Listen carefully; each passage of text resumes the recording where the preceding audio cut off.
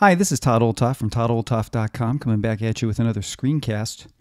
And this week we're going to take a look at another one of my favorite applications, and this one is for iOS, and that is Plotagraph Plus. Now, Plotagraph Plus is a newer application. In fact, right now they have a launch sale where it's 50% off the retail price.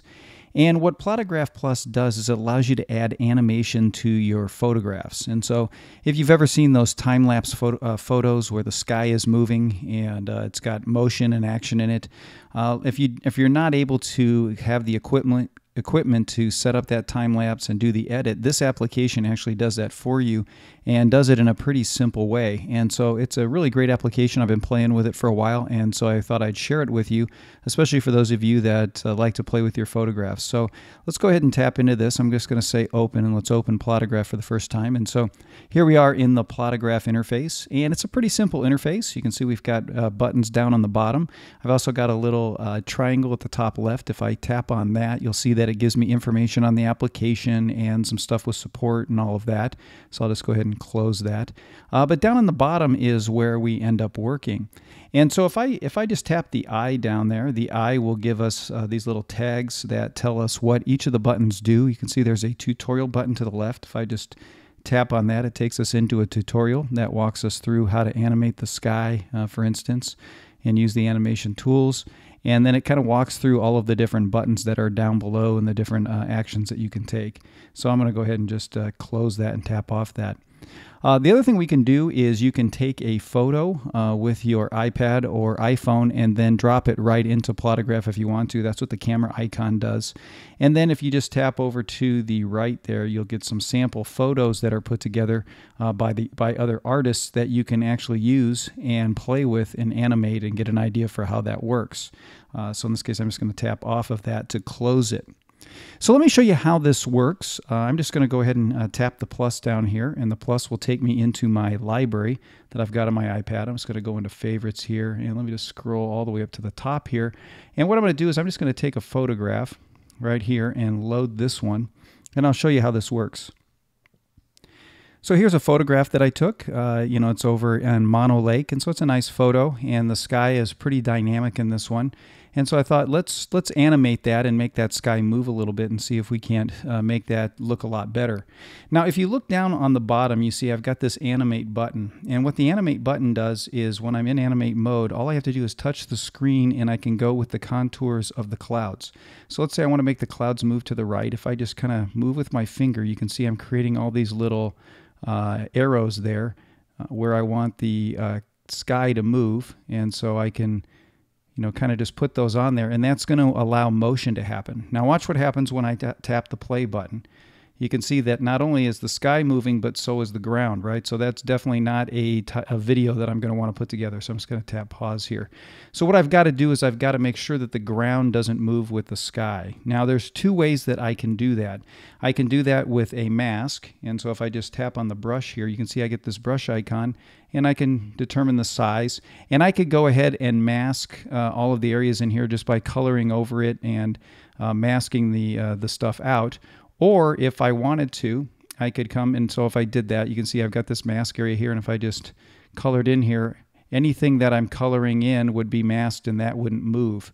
And so if I really wanted to do it with precision, I could zoom in and just start to color out all this area so that way it's not going to move with my sky.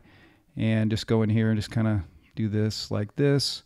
Let me just kind of do it really rough to show you that I can use a mask to make this work. And then I could just again color all of this in, and you get the idea there that I've just created a mask for my actual photo here. And so I'm just doing this with my finger now, coloring right over the whole thing. And so now I've created this mask, and so now we can try it out. Let's make sure I get that top there. And if I just hit play now, you can see that only the sky is moving, that my ground isn't moving. So that's one way that I can create a mask and set up my sky the way I want to. Now another way that I could do it, if I just tap off of this for a minute, I can tap erase, and or I can just do the undo, and I can just go back through and undo that mask. So now I'm back at the beginning.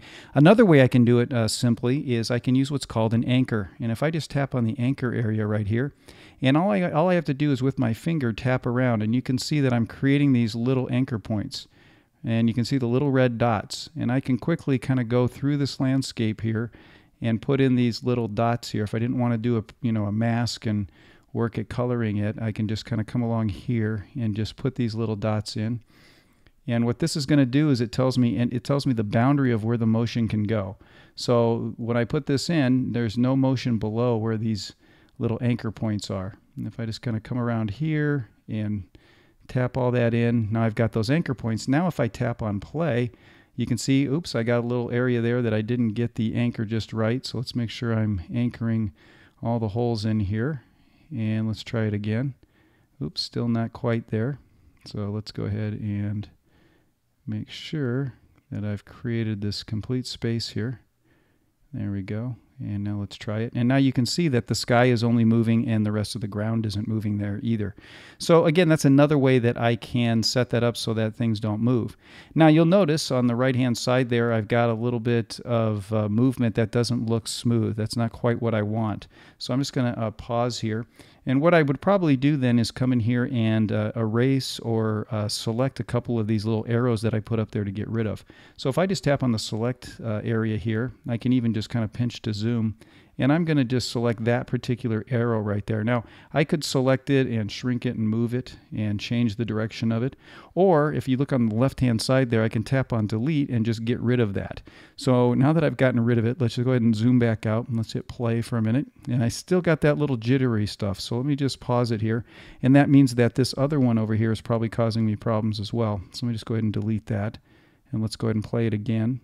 And so, no, not quite there. So it means that this one's probably causing me problems. And you may have to play with it a little bit to figure out which one looks better. That looks a little smoother. You can still kind of tell some of that motion there is back and forth, but at least it looks a little smoother. Now, I don't want it to go as fast as this, so I'm going to go with the speed here, and I can choose the speed up or down. So if I just want the sky to move just a little bit more slowly, I can slide that down, and now the sky is going to move a little bit more slowly there. And you can see I got a little jitter. If I go a little faster, you can see I get the sky moving faster. So I really have a choice as to how fast I want to make that go. Let's just go ahead and pause and stop there. Let's go ahead and zoom out. So I got a little jitter down here. So what I'm going to do is go back to select, and I'm just going to delete that one right there. And let's see if that doesn't help my jitter. Okay, so I eliminated a couple of those things there. Now if I just tap on play, you can see that now it looks a little bit better, that the clouds are moving and I don't have that jitter in there anymore. So let me just go ahead and tap pause. The other thing I can do, like I said, is crop this as well. If I didn't just want to adjust the speed, I could also crop it. And you can see I have different crop form factors that I can use to make this exactly the way I want. And so that's how that works. And so if I want to, let me just go ahead and tap back on select for a minute and just come back in here. And so now I've got my finished product. Now, a couple of things that I can do, I also have up in the top hand right, you can see this little gear icon where I can do the settings here. I can choose the color of the animation tracks, the color of the mask, the color of the anchors, whether I want to use the Apple Pencil and use the pressure sensitivity. So you can use this with your Apple Pencil as well. Let me just tap that closed.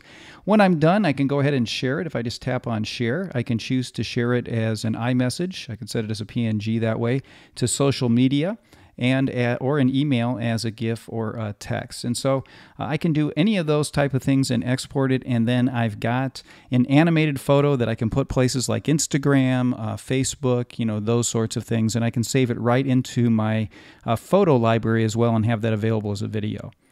So that gives you an idea of how this application works. Like I said, it's a very simple application, works really well, and you can play with it with your photos and really bring them to life. So that's all I have for this week. I'll be back at you next week with another screencast to help you learn how to do more things with your Mac. If you're interested in help in setting up your own Mac or software or need some troubleshooting help, feel free to contact me at todd@toddolthoff.com.